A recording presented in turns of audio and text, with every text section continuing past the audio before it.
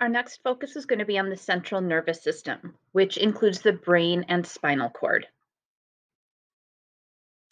This chart goes over the divisions of the nervous system, which we'll come back to. At this point, we are on the left side of the diagram, which is focusing on the central nervous system, the brain, and the spinal cord.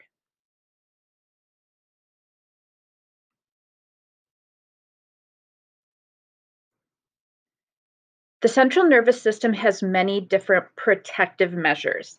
One is bone. The skull protects the brain, and the vertebral column protects the spinal cord. Meninges are a tough tissue wrapping around the brain and the spinal cord.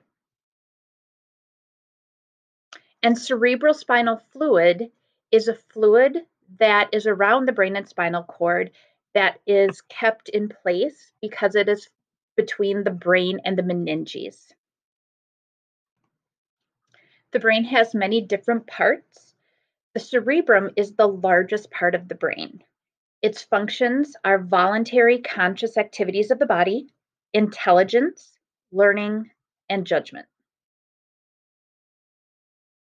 The cerebrum is the wrinkly part of the brain, and the wrinkles are called convolutions. The wrinkles or convolutions increase the surface area of the brain. And by increasing the surface area with all these wrinkles, it allows more neurons to have connections with each other.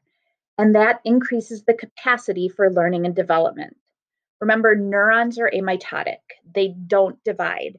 So you don't learn by getting more neurons. You learn by more neurons making connections with other neurons. So the more surface area, the more areas for connections there are, as opposed to if you had a smooth brain. There would not be as many connections that could be formed. The cerebrum is made of two hemispheres. The hemispheres are the halves of the cerebrum. They're separated by the longitudinal fissure. So there's a physical separation or a space between the hemispheres, but they are connected deep within the brain by the corpus callosum. And that allows the two hemispheres of the brain to communicate with one another. Each hemisphere is responsible for different tasks. The right hemisphere controls the left side of the body, and it's more creative and artistic, where the left hemisphere of the brain controls the right side of the body, and it's more analytical and mathematical. Now, even though each hemisphere of the brain specializes in certain tasks, that does not mean you only use the right or the left side of the brain. Even though, for example, the left side is more analytical and mathematical, even if that is what you're really strong with, you're still using the right side of the brain, even when you are doing those analytical and mathematical tasks. You just might favor the left hemisphere a little bit more. Each hemisphere is further subdivided into 4 lobes, and each lobe controls very specific processing that occurs in the brain. The occipital lobe is where vision is processed. The parietal lobe is where touch, pressure, pain, taste, and spatial relationships are processed. The temporal lobe is where hearing, smell, memory, and understanding language is processed. And the frontal lobe is where reasoning, voluntary movement, planning, emotions, and problem solving is processed.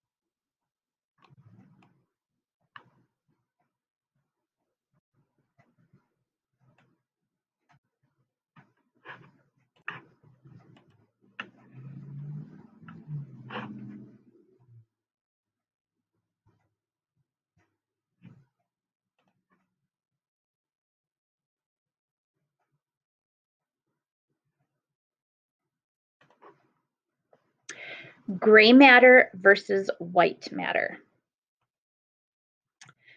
Gray matter is the darker outer layer of the cerebrum that's made primarily of dendrites and cell bodies. Gray matter is also referred to as the cerebral cortex. White matter is the lighter inner layer of the cerebrum that's made primarily of axons. The white matter acts like wires that connect the surface to the rest of the brain.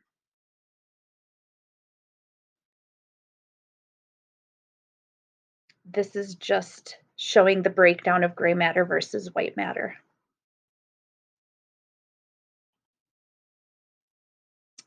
Another part of the brain is the cerebellum. The cerebellum is at the back base of the skull.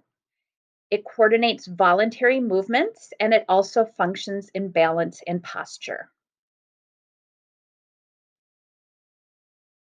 Another part is the brainstem.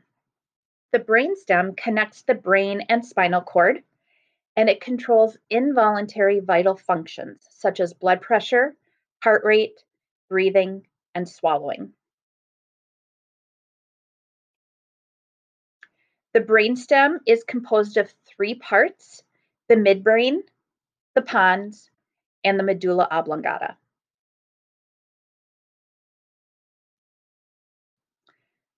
Inside the brain, there is a structure called the thalamus, which receives sensory information and sends it to the correct lobe of the cerebrum for processing. It's kind of like the traffic cop of the brain, where sensory information first stops at the thalamus, and the thalamus will determine which lobe it needs to send that information to. Under the thalamus is the structure called the hypothalamus. Hypo means beneath, and so that's why we find it underneath the thalamus. It functions in regulation of releasing hormones, body temperature, sleep and wake cycles, hunger and thirst, emotional responses, and stress. Sometimes people confuse the functions of the hypothalamus and the brainstem. The brainstem is controlling whether or not those functions are actually occurring.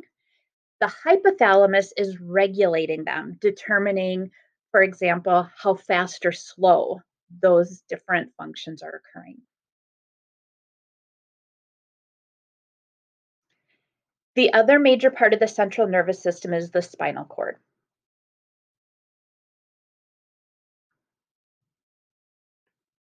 The spinal cord is the communication link between the brain and the body. It relays information back and forth through spinal nerves. Different nerves are responsible for different parts of the body, as you can see on this slide.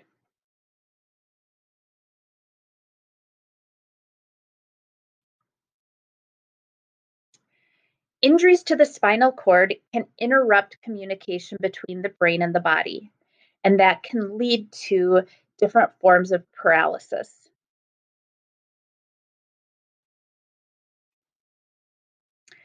Another thing that the spinal cord controls are reflexes. Reflexes are involuntary, instantaneous responses to a stimulus. It allows the fast response to a potential danger. It allows action before the impulse actually reaches the brain. And it follows a pathway called the reflex arc. Here are some example of reflexes. A sneeze is a reflex in response to an irritant in the upper respiratory system. A cough is a reflex in response to an irritant in the lower respiratory system. The blink reflex responds to irritation of the cornea, and the patellar reflex responds to the stretching of the patellar tendon.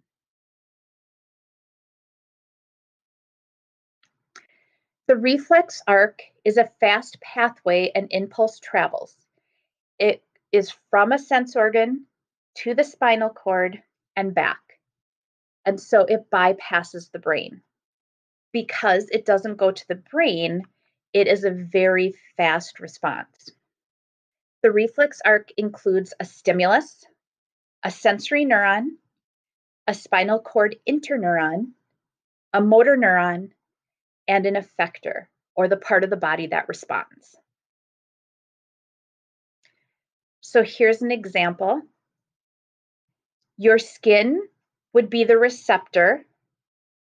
It's going to send a message through a sensory neuron to the integration center or the spinal cord, where an interneuron is then going to relay a response through a motor neuron to the effector or a muscle, causing you to have a response. Here's an example of a reflex arc.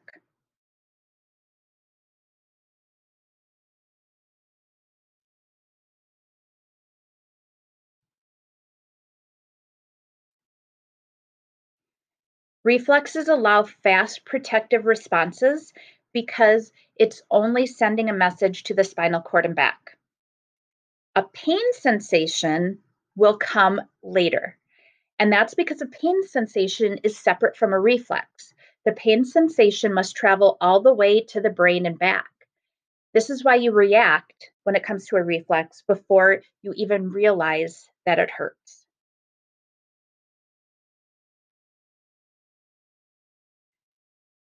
So the reflex arc versus pain sensation. The reflex arc allows fast response to a potentially harmful stimulus. This is because the message only needs to travel to the spinal cord and back. The pain message must travel a further distance, all the way to the brain and back. The pain sensation comes after the reflex response has already occurred. This is why you often respond to something painful, but actually feel the pain sensation after you have already reacted.